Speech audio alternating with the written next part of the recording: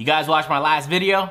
Bet, cause since then, I found out a lot about lag switching. I found out exactly how they do it, the software that they use, and who some of the people are. I'm really pissed off the lag switching community, which by the way, I didn't know was a thing. In my last video, I was doing some investigating. I even built my own personal lag switch. Okay, the setup is almost a million times better than I could have possibly anticipated. My PS4 is down there, modem is here, and the switch lands right where I could use it. Lag switch worked perfectly, except I realized that's not how they lag up entire playgrounds. And based on the information that I have, it would be impossible for 2K to not have known that this was happening. All right, let's get started. So as process of elimination, let's use some problem solving. They were lagging up the 2K server, which meant somehow, some way, they were attacking the server. Now, for me, the complicated part was, it was described to me as a lag switch. A lag switch is just you turning off and on your own connection. I didn't understand how me turning off my connection then turning it back on would somehow lag other people. I even said this in my last video. So how do you do that?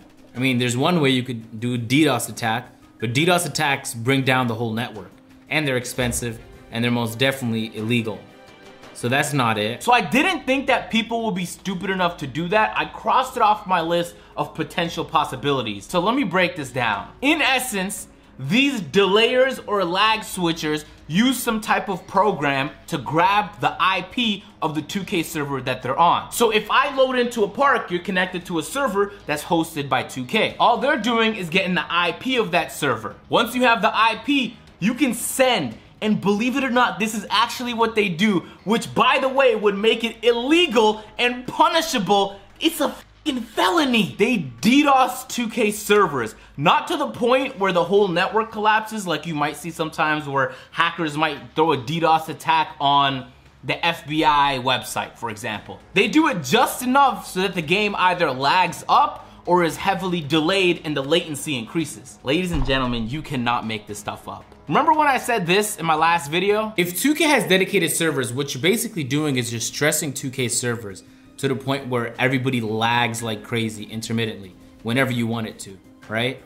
It makes sense. For them to slow down the game, add latency, and or to lag NBA 2K on the playground, they would have to somehow alter the speed of the server or the responsiveness of the server.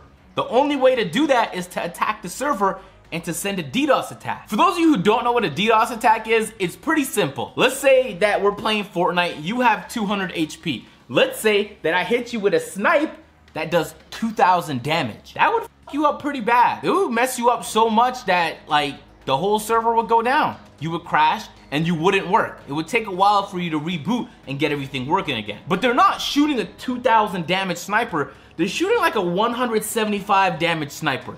And so it doesn't destroy the network, you're still alive, but it slows it down dramatically. And they do it at the flick of a switch, so on your offensive possessions, they can lag you out the building, but on defense, turn the switch off and everything is fine. I can't believe that it's 2018 and this is happening. So I sent some messages to the relevant personnel at 2K and I was told that we're gonna get someone on it, which, by the way, I've heard before plenty of times from LD2K when he used to be the community manager, and all that really means is that they pass the information along, but whether or not 2K does something to mitigate the issue that is growing is up to 2K. They have delayed in the beginning of their name. Like they move in like a movement. I have to message one of them, be like, yo, put me on the list, let me live. And they like, okay, you should be There's fine. a list of people that live. Yeah. That's unbelievable. Yeah, man. Oh my God. So that means that if people are actively attacking 2K servers, the tech support at 2K knows it's happening. You don't get a job working at 2K and can't see a DDoS attack, right? If your server is lagging up all of a sudden, hey, I have a question. Why is server number 59 that's hosting this playground lagging every 30 seconds? That's really odd. So you might be wondering, Agent, how do they figure out who's doing it? They can't. If you're smart and you're doing something illegal like this, what you would do is you would create a VPN and then you would run a proxy through that VPN so 2K would never get your actual IP. I think you could definitely run VPNs on PS4s, I think. But if you happen to be a guy named delayed_snags and the fact that you delay is in your name, you're almost snitching on yourself. What am I gonna do? Guys, I'm smiling because I didn't think people could get this low, this stupid. Let's show you, guys, hold on. Is it illegal to DDoS? National Crime Agency, DDoS attacks are illegal. All right, that's a start. Let's see how illegal these things are. So this is a UK website, but it works about the same for Canada and the United States. I checked. The NCA and the police take cybercrime super seriously. If you become involved in cybercrime, you could face the following consequences: having your computers taken away and your internet access restricted, paying a penalty or a fine, a significant prison sentence, all right, a criminal record. This could affect your education, future career prospects, and ability to travel overseas. So in my last video, when I said that, when I brought up the idea that it could be DDoS, but nobody would be that stupid, is because I assumed that everybody knew the potential risks in doing something like that, and obviously winning a game of 2K is never that important. Let's not call this a lag switch no more. They're not lag switching anything. They're sending DDoS attacks to 2K servers actively, and so far they're getting away with it. On the last video, I brought up the idea of them being IP banned. People like, Agent, but that's not really possible. And I was like, how about if we console ban them? And then you're like, but then if they do this and this, they can get around that. Close their account. These are tryhards we're talking about. They have hundreds and hundreds of dollars of my players on their account.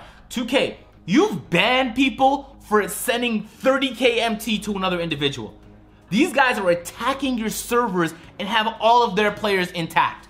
We need some consistency here. Either you unban the people that you're banning for the most minuscule offenses, or across the board, we see some objectivity when it comes to who's getting these bans. What I don't understand is why people would want to ruin the gaming experience of everybody. I don't get what you gain from doing this to begin with. If the person knows it's happening, they can still maneuver around the lagging situation. Because remember, 2K has dedicated servers. So if you're gonna DDoS, your connection is getting messed up too.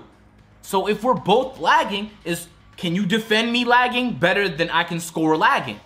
Oh, it's lagging, it's lagging. Stop moving your stick, stop moving your stick.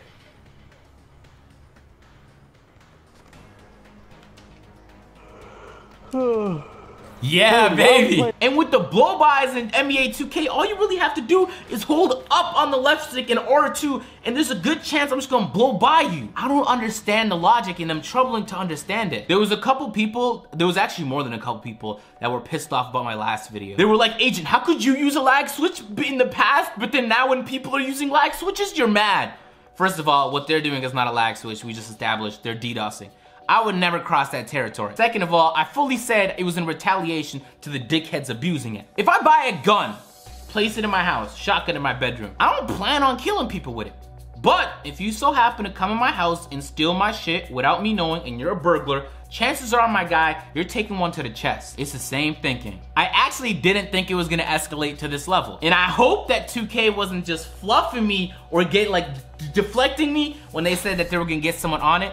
We need to get someone on it. If anything, there at least has to be a way to report these players so that if it's happening, 2K knows and their account could get banned or something could be done. At the end of the day, we wanna play a basketball game and have fun. Who are you to take away that fun from somebody else? Because you want to ruin that experience. You don't just let them sit around all pretty and then let the situation escalate to the point where it's a catastrophe. That's not how you handle it. All right, that's it. That's really all I wanted to say.